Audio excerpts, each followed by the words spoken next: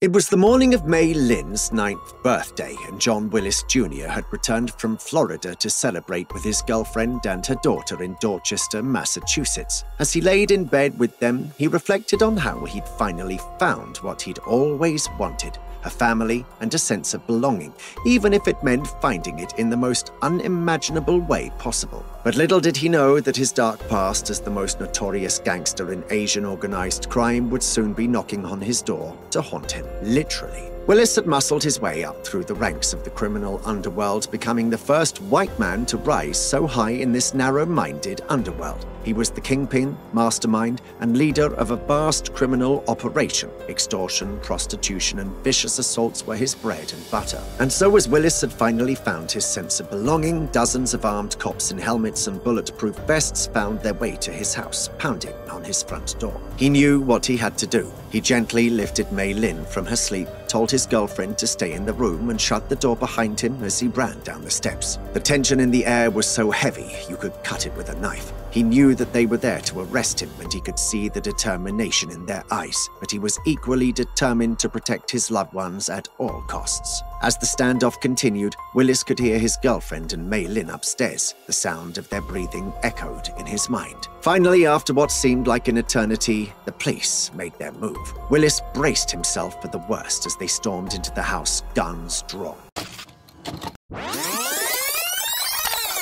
At first glance, you would describe John Willis to be nothing more than a big white guy with a Boston accent. But if you looked closer, you might notice his tattoos: a dragon for strength, a koi for prosperity, and Chinese characters for strength, righteousness, and pain. He was known as the White Devil, the only white man to have found a place at the top of Boston's Chinatown gangs. John Willis's childhood was far from easy. Born in 1971, he grew up in Dorchester, Boston, as a white Irish kid with a father who was an abusive alcoholic carpenter and collected money for the Irish mob on the side. When Willis was just 3 years old, his father broke the jaw of a mobster and fled to North Carolina, leaving his wife and son behind. The abandonment left Willis with a boiling anger that he liked to channel into hockey on a good day, but his bad days resulted in violent outbursts like beating a kid with a chair. One fateful day, Willis screamed, "I hope you die," at his half-brother, who intervened after Willis tried to kick a girl for spitting at him. Tragically, his half-brother died 2 days later of a coke-induced heart attack, leaving Willis with a huge feeling of guilt and grief.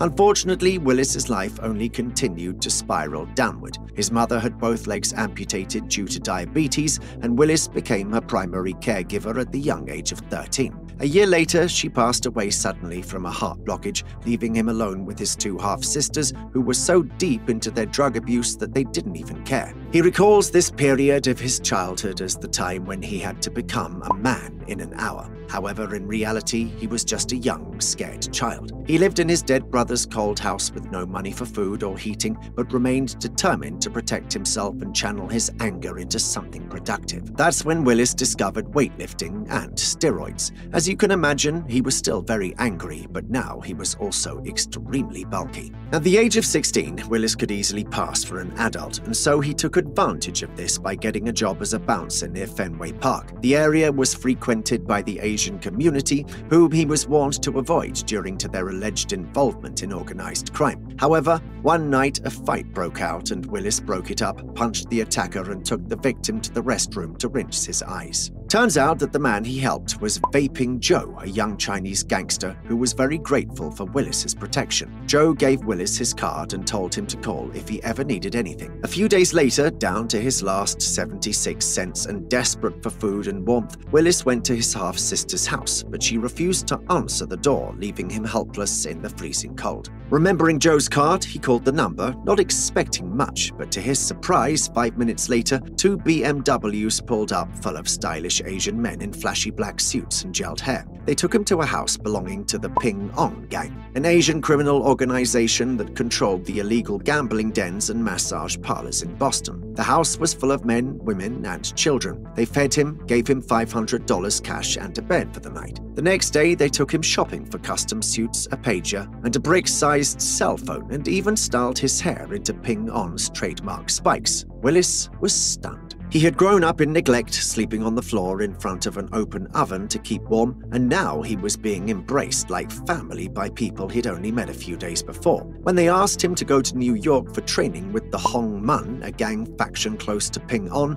he didn't think twice. He ditched school and moved to New York's Chinatown, immersing himself in a culture and language he couldn't understand. No one could speak to him in English, and he was as hopeless with chopsticks as with the girls at the karaoke bar where his fellow gang members hung out most of the night. However, he was quick to learn Cantonese, Poisonese, and Vietnamese, mostly as a way to impress the ladies. He also observed and copied the basic principle of the culture, exchanging his trademark temper for calm and respect, particularly towards elders. Soon he knew the proper way to pour tea and secretly learned the lines to a Chinese pop song so he could take the mic at karaoke. Of course, his gang training wasn't just singing and tea parties. They gave him a gun, which he practiced in a slaughterhouse. Then came his first assignment, committing robberies for the infamous Leo brothers. His first attempt was sloppy. He barged into a sweatshop and was met with gunfire that he barely escaped from. He fled for his life, but it only encouraged him to become better and more aggressive. Word soon spread about the new white guy from Boston whose favorite hobbies were doing steroids and being angry. Once, when a restaurant owner criticized him in Cantonese, assuming he wouldn't understand, Willis broke the place up into pieces. Another time, when a man they intended to rob had cuffed his cash-stuffed briefcase to his wrist, they simply whipped out a machete and,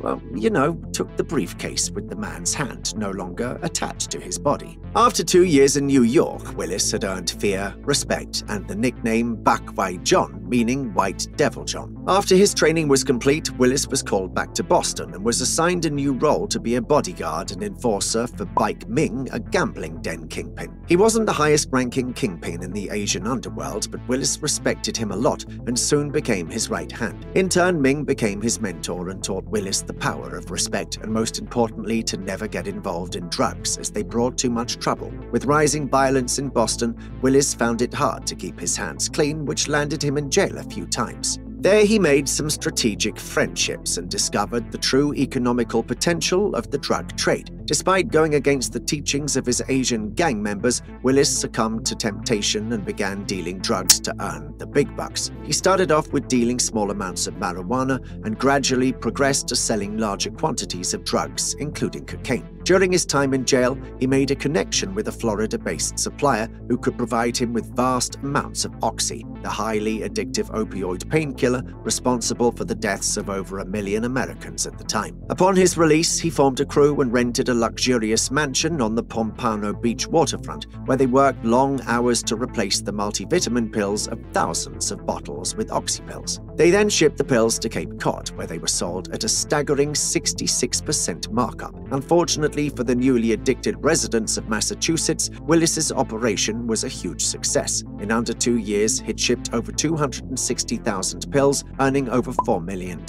He claims that he made 10 times that amount, though. With his newfound wealth, he indulged in a lavish lifestyle, purchasing high-end vehicles such as speedboats, motorcycles, a Porsche, a red Hummer, and a Bentley. He even bought a nightclub and a second mansion. Now, that's what I call living the corrupt dream. Willis even managed to find love with a beautiful woman named Anwen, who was 13 years younger than him. He also developed a deep affection for her daughter, Mai Linn, whom he loved as his own. However, on Mai Linn's 9th birthday, everything would come crashing down. If Willis had just kept a low profile, he might have been able to continue fueling the opioid frenzy for a while longer, but that was not his style. Now he was rich and powerful, and he wanted everyone to know it. This attitude would soon cause his downfall. In March 2011, Mai Linn was forced to celebrate her 9th birthday without him, as 40 officers armed with machine guns stormed Willis's house and took him into custody. They seized 12,000 oxycodone pills, $480,000 in cash, and 13 firearms during the arrest. At 42 years old, Willis was charged with drug trafficking and money laundering. He pled guilty and was sentenced to 20 years behind bars. As part of his sentence, he had to forfeit his 38-foot speedboat, his collection of luxury cars, drugs, and $2 million. As he sat in his jail cell, Willis thought back on his life and the choices he'd made. He'd always known that his criminal activities would catch up with him eventually, but he'd never imagined that it would cost him the only thing that truly mattered to him, his family. In the end, Willis realized that he'd been chasing the wrong dream all along. True happiness, he realized, could not be found through money, power, or drugs. It could only be found through love and family, and for him, that dream had come too late.